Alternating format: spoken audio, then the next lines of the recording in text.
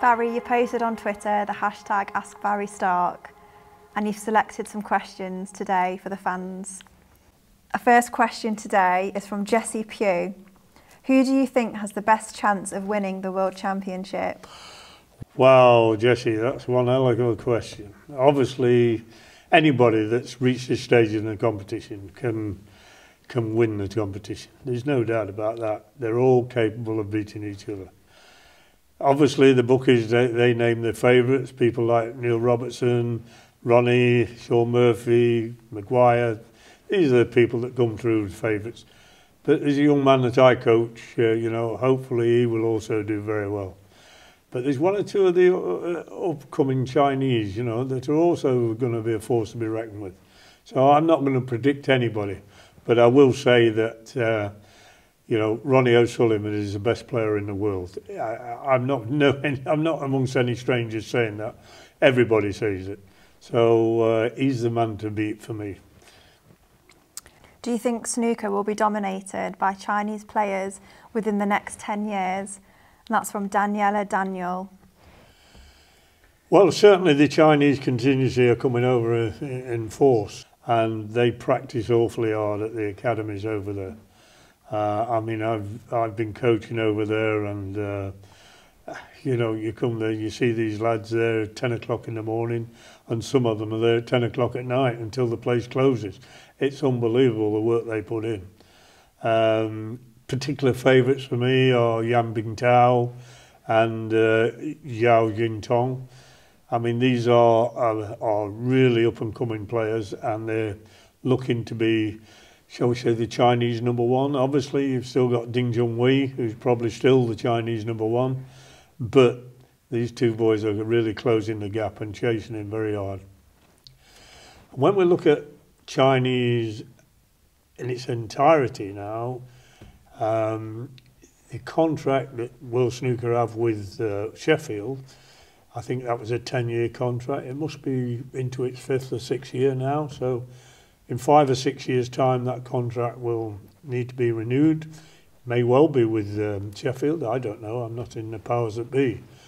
But I can honestly quite see the day where Chinese will be putting the bid in, and just maybe, I hope I'm wrong, but I hope it stays in Sheffield, but I can see the possibility of the World Championships and other major competitions being held in China.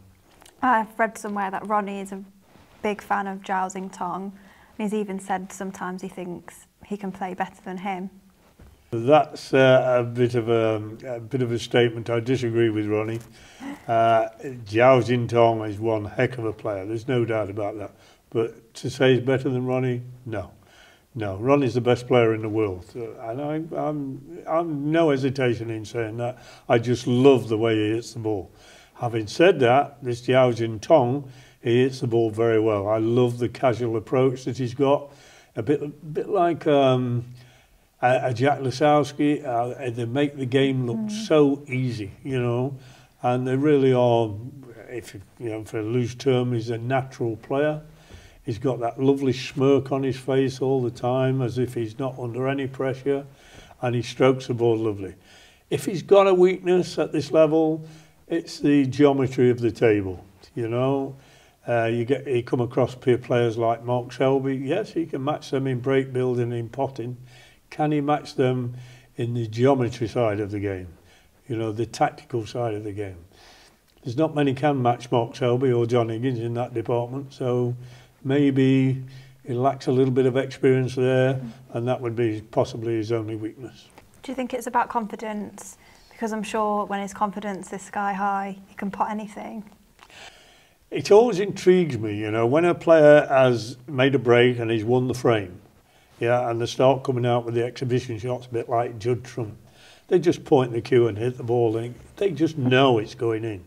If you can adopt that attitude in the early stages of a match, then you're going to be a force to be reckoned with. I think Steve Davis put it very well some time ago when he said, if you can play as though it means nothing, when it actually means everything, then you're going to be hard to beat. This next question is from Red Black Snooker. Hi Barry, huge fan here. How much do you think the visuals tell about a player's technique? Some can keep their cue action still under pressure, even though they don't have the best looking technique. What aspects should a player focus on? Good question. I think the first thing to say on that is that if a player looks good on the shot and he looks comfortable, and then invariably he is pretty good. If somebody's got a poor technique, you're going to see the weakness straight away, and he's not going to be a great player. There are exceptions to that rule, of course there are. I look at people like Judd Trump, who cues across the ball, or aims as though he's going to miss, and then he moves, and somehow he delivers that cue on line. I compare that with Mark Allen, who uses a lot of wrist. He hardly moves the cue, going backwards and forwards, and yet one heck of a player. So you look at those two aspects and you say, what worked for the player, leave it alone. If it isn't broken, don't fix it. But I do like to see people like Ronnie, obviously, Judd Trump, Neil Robertson, Kyron. They've got this pre-shot routine that is repeated in practice, and then they take it to the matches. These, for me, are the players that are physically strong in their technique, and once they've got that established, they start to become mentally strong as well. The two go hand in hand. You can't divorce one from the other. I've got a question from Edwin Ingebrigtsen from Eurosport. How long should a cue be? I see that some players grip the cue well inside, like Higgins, but others grip at the very end on almost every shot. What's the perfect cue length? There isn't one. Okay. The standard length of a cue is 58 inches, right? My cue is 57 inches, right? I'm quite a short person with short limbs, right? If you're really tall. Sorry? If you're really tall, then... Yeah. If I look at Kyron, who's well over 6 foot, it would be silly for him to have a cue 57 inches long. So it's a little bit longer. John Higgins is quite short. He's not a big fella by any means. So he'll have short limbs. I look at Kyron, and I've often pulled his leg. You know, your arms are that long, you've been swinging from the trees. You know, but we have a laugh about that. But he needs a longer cue than a short person. It's as simple as that. If we come back to John Higgins, and I don't want to pick on individuals, you know, highlight what they do and why they do it, but I do know that John Higgins has moved his bridge hand closer to the cue ball. Well, you have a relationship between the two hands, your bridge hand and where you hold the cue. And if you move one, then it's not a bad idea to move the other one and keep that relationship the same. So John Higgins has moved his bridge hand closer, so his grip hand has moved forward as well. The relationship between the two hands is pretty much the same, but it means that he's got more of the cue overhanging. Now, in theory, he could shorten his cue and still be, you know, okay with it. But he likes the length of cue, he likes the balance, because don't forget, if you alter the length of the cue, then sometimes you can affect the balance as well. Some people like a butt-heavy cue, others like a forward-leaning cue. You know, it's an individual thing. But the length of the cue, up to a point, depends on your length of your arms and your body structure. Barry, how do you increase confidence when playing against an opponent? When I'm down on the shot, even an easy one, I feel like I'm not 100% sure I'm going to pot it. Colin Z. We all go through these periods where negativity creeps in and you're doubting your own ability. I come back to I'll say it time and time again, come back to that pre-shot routine. If you can establish it in practice, there's no reason why you can't do it in matches. Now, obviously, there's more to it than that. But if you can get in practice and you point that cue and you do what you always do and invariably the ball goes in, then you've got a better chance of taking that to your matches and becoming mentally strong. Does it matter if there's nobody watching or if there's 10,000 people watching or if the cameras are there? I point the cue, do what I always do, and the ball goes in, you will increase your mental strength. The other side of that is the mentality, you know, where, you know, your heart might start racing and things like that. I mean, if you look at Ronnie O'Sullivan keeps himself fit, right? So his heart rate is lower than somebody who's unfit. You know, so if the resting heart rate of a, shall we say, a male adult is around 70, 72 beats a minute. But you get an athlete who's running regular, his resting pulse rate will be probably below 60s. You know, so now he gets under stress and his heart rate goes up, but it don't even reach the 70, 72 of the normal man. So he's not under so much pressure.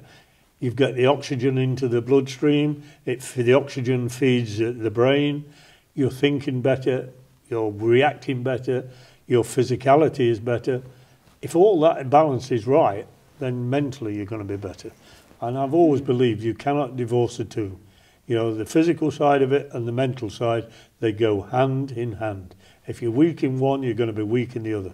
If you're strong in one, you've got a better chance of being strong in the other. There are a lot of tournaments these days where they only have the best of 7. Do you think this suits some players when comparing it to the longer frame format? And do you like these different formats? That's from Phil C. Yes, is the short answer to that. There is a big difference. We've got to remember that we're in the line of entertainment, you know. So people, I mean, it's like the shootout. The crowds there, they love the one frame shootout, and anybody can win it. Okay, the real professionals say, well, it's a bit Mickey Mouse snooker. Yeah, but it's an entertainment. When you get to the longer frames, like the best of 19 in the World Championship, invariably the better player is going to come through. But when you get to the best of 7s in the early stages of some tournaments, then yeah, you get the lower ranked professional who can knock a long pot in and make 50. Yeah, straight away, I don't care if it's number 1, he's sat down watching and he's struggling to win that frame. You know, and if you can get 2 frames at start there in the best of 7, you've got one heck of a chance of winning and going through to the next round. Not always so in the longer format, you know. I've often seen the top player 2, 3 frames down, but then they start to get going and you know, and eventually they come through. Basically, because at the end of the day, they're the better player. You've got players like John Higgins who are renowned for, you know, clearing up from behind. Yeah. Again, John Higgins is mentally strong. That's point 1. And his mental strength, for me, comes from the physical routine that he does. Kyron Wilson, mentally strong. You know, they call him the warrior, and they call him the warrior for a reason. Do you think Kyron suits the longer frame format? Oh yes, very much so. You know, he loves it. You know, he's good at both forms, let's be honest, as most of them are.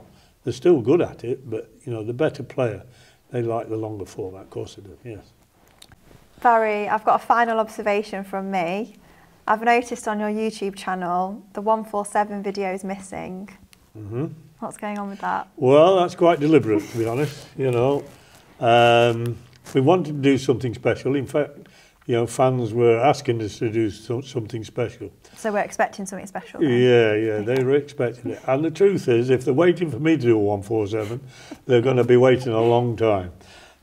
My days of doing 147s have gone. It's taken me 30 years to have 2 147s, and they weren't on these tables, they were on club tables with backs like buckets, right? So making a 147 is very difficult. Yeah, that's point 1. That's why I resorted to coaching. I've had a teaching background, and that's where I like to think where my strength is. What I was hoping for with this 147, I'm not going to pull any punches on this, because I'm sure he'll forgive me. Taylor Wilson, Kyron's brother, I've been asking him to film Kyron in practice doing a 147. Now, Kyron usually makes 2 or 3 a week, at least. I've known him make 3 in a day. Right? And each time Kyron has made one, Taylor, Kyron's brother, has forgotten to film it for me. Because the intention was to film the 147 and then us to upload it with the comments from me as to why he's played this shot and the eventual outcome. I've yet to get this video. In fact, I keep kicking young Taylor's backside to say, do not forget to film Kyron in practice for me. Up to this time, he's let me down, but I'm confident it will come. Please be patient. So how long, I'm not quite sure.